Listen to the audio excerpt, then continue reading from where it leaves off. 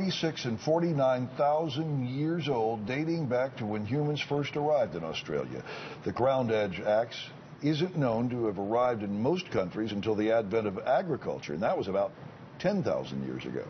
A big discovery for NASA. The space agency says it's found more than 1,200 new planets. You're looking at an artist's concept of the discoveries. NASA says its Kepler Space Telescope identified more than 4,300 potential planets. Of those, 1,284 have been verified as actual planets. That's more than double the planets previously found by the Kepler telescope. Scientists are studying another 1,300 celestial bodies to see if they'll make the planet list. One of actor John Malkovich's latest projects is a movie you will never see.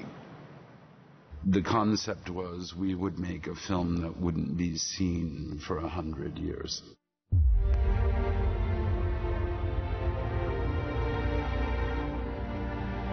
So the film is being stored in a 100-year time capsule. The capsule is safe at the Cannes Film Festival with a premiere slated for November 18th, 2115.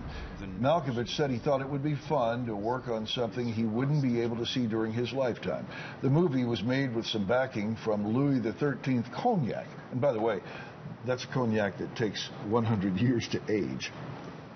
Still ahead at noon, Mitsubishi's gas mileage scandal widens, plus making your life easier with apps, simple ways to manage your finances with your smartphone. And in lunch break, we're previewing the 4th annual Chef's Playground event, where money will be raised to benefit one